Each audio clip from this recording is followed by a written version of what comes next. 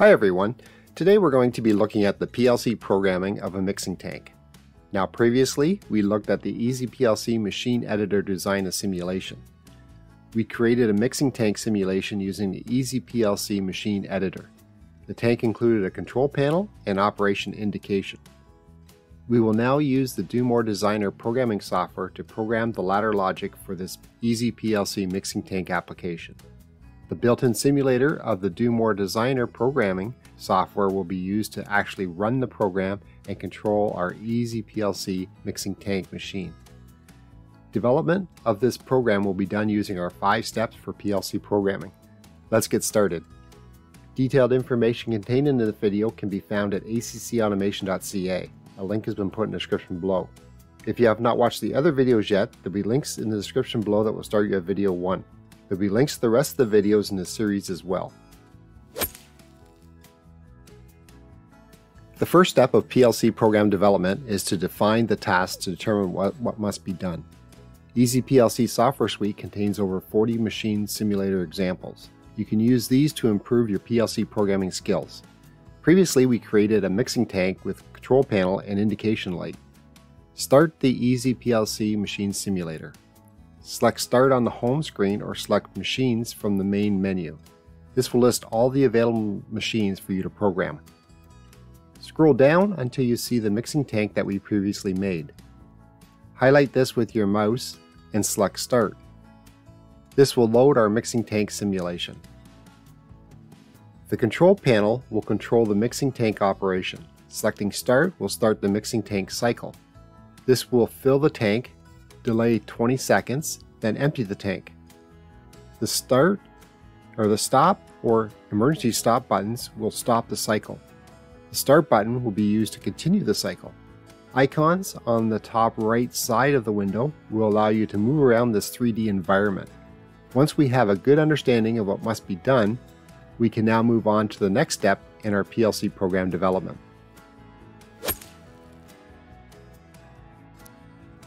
The View I/O at the bottom of the machine simulator window will display the inputs and outputs required for this mixing tank example. The EasyPLC mixing tank example will require 5 digital outputs and 3 digital inputs. Select the analog outputs and inputs. We will use the tank level analog to determine the height of the liquid in the tank. The EasyPLC Start mode will allow you to manually control the mixing tank simulator. This is ideal if you are unsure as to what an input or output is doing. While viewing the I/O at the bottom middle of the machine simulator window, we can manually run the mixing tank without any control or PLC connected. Select the digital outputs that you want to enable. The digital inputs will respond to these outputs. Select the analog inputs on the right-hand side to watch the level of the liquid in the tank.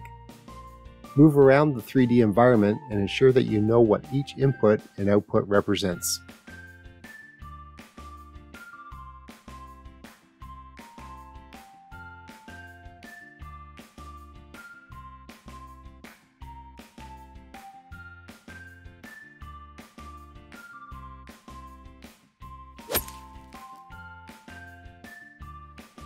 Develop a logical sequence of operation. Now, a PLC programmer must know everything about the sequence and operation of the machine before programming. The mixing tank is an excellent example of learning PLC programming. A flowchart, sequence table, or logical sequence is used to fully understand the process that needs to be controlled. It must also answer questions like the following.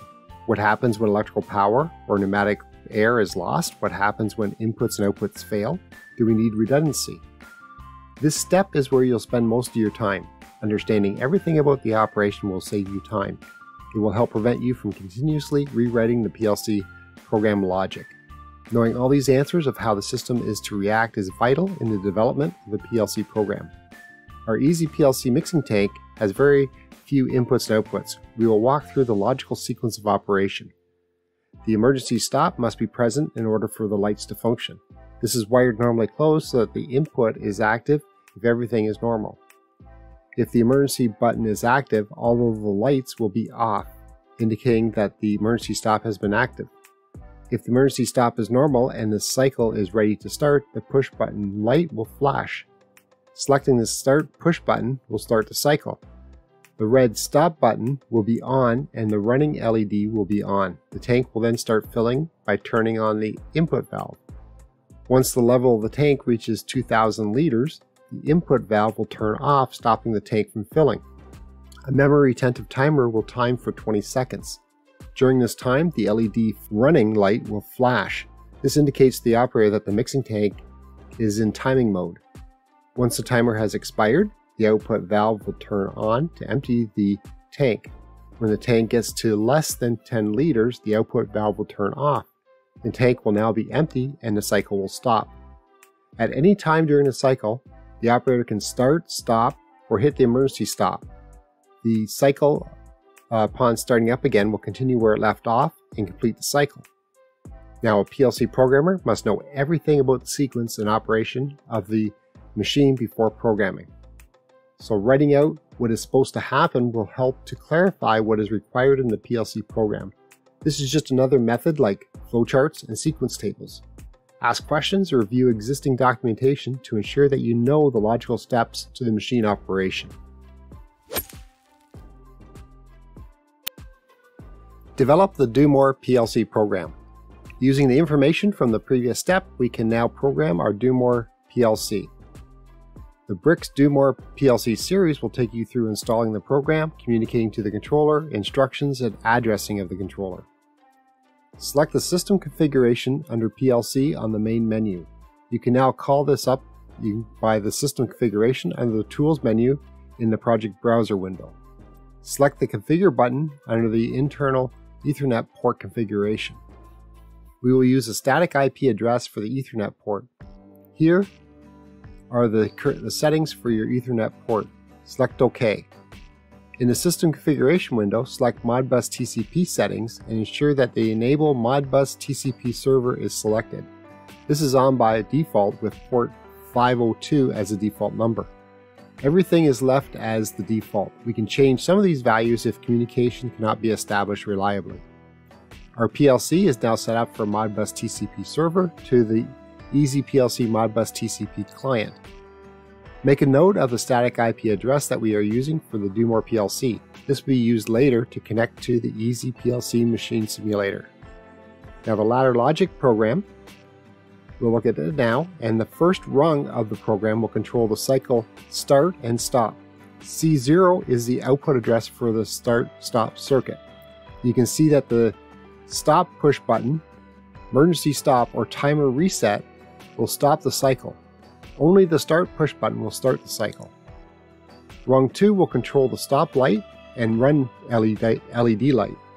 If the cycle has started, then the stop light will be on. This indicates to the operator the way to stop the cycle. If the cycle has started and the volume is less than 2,000, then the run light will be on. This light will flash when the volume is greater than 2,000 and the timer has not completed. Rung 3 controls the start light. It will flash when the cycle has not started and emergency stop is normal. The tank input will be on when the cycle has started and the volume is less than 2,000 liters and the timer has not completed. When the timer completes, this prevents the tank from continuously filling when it is below the 2,000 level. An accumulative timer is used with a set value of 20 seconds. When the tank level is greater than 2,000 and the cycle is running, the timer will be enabled. The timer reset happens when the tank level is less than 10 liters and the cycle is running. This timer is memory retentive, so if the cycle is stopped, the present value is remembered, so the cycle will continue where it started again, and it starts again. The tank open output is on when the timer has timed out or done, and the cycle is on. The timer reset will control when the tank output will then turn off. Our ladder logic program is complete. Download the program to the Do More Simulator PLC and ensure that the controller is in the run mode. We can now move on to our fifth step. Test the program. We will be using Modbus TCP on our Do More PLC simulator to communicate to the EasyPLC machine simulator. We currently have our mixing tank in start mode. The status of the machine simulator will be along the bottom of the screen. Currently we have no PLC connected. Select I/O drivers on the bottom middle of the screen. The EasyPLC driver is selected by default. Select the down arrow on the driver name. Under the driver pull-down menu, select Modbus driver. This driver will communicate Modbus TCP or Ethernet and Modbus RTU serial. Select the Configure button. We can now enter the information for our Modbus driver. Select TCP IP. This really means the Ethernet port on our computer will communicate to the PLC. The digital inputs from MS, or the machine simulator, to the Do More PLC will be MC1 to MC3.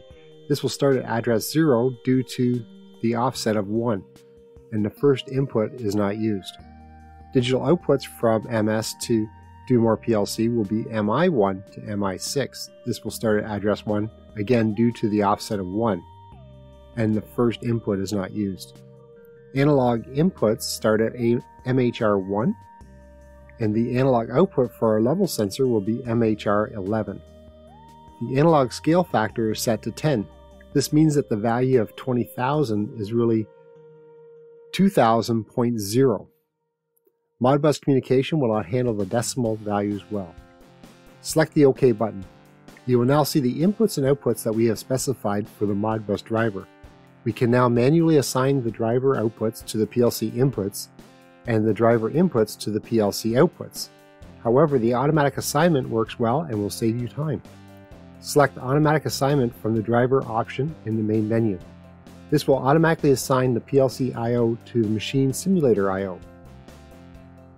Select Start Driver and exit from the main menu. You will see on the bottom left side of the window that the driver is communicating to the PLC by the green light. Select View I/O to see the inputs and output status of the machine simulator. Ensure that the PLC is in run mode. We can see the operation of our EasyPLC mixing tank.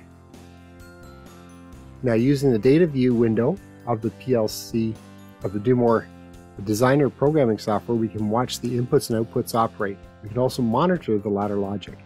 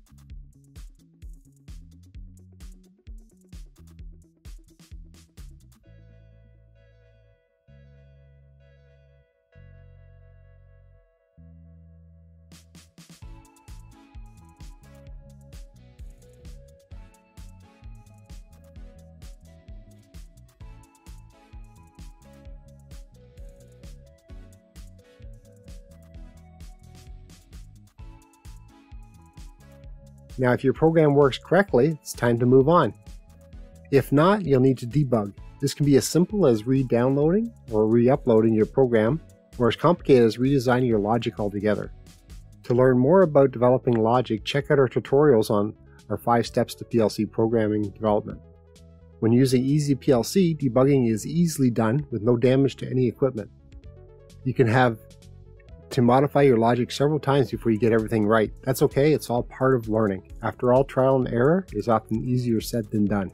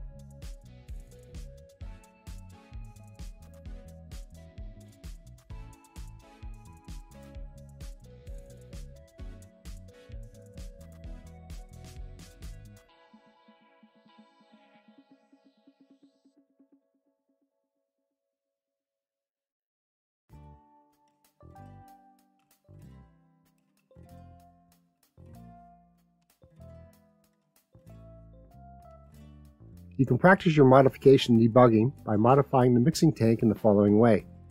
Add a cycle counter to track the number of cycles completed.